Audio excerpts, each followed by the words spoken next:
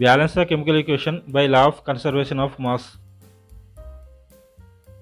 Sodium chloride plus water plus sucrose gives us carbon monochloride plus hydrogen plus sodium hydroxide.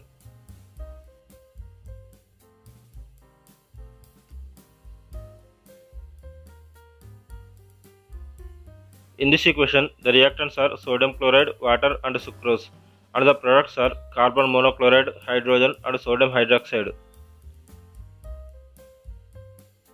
If you look at this equation, the equation is not balanced.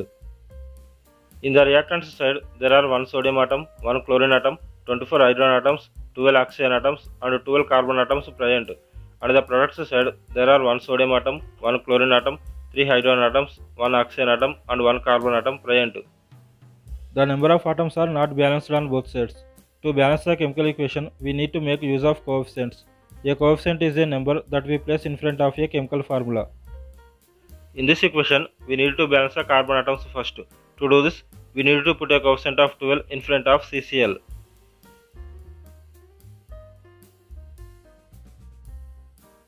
The carbon atoms are balanced. Now we need to balance the chlorine atoms. To do this, we need to put a coefficient of 12 in front of NaCl.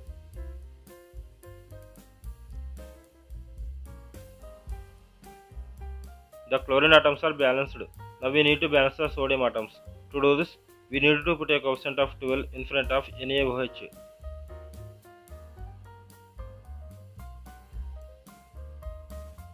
The sodium atoms are balanced. Now we need to balance the hydrogen atoms. To do this, we need to put a coefficient of 6 in front of H2.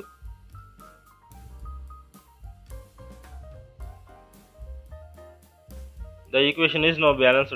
There are 12 sodium atoms, 12 chlorine atoms, 24 hydrogen atoms, 12 oxygen atoms and 12 carbon atoms on both sides.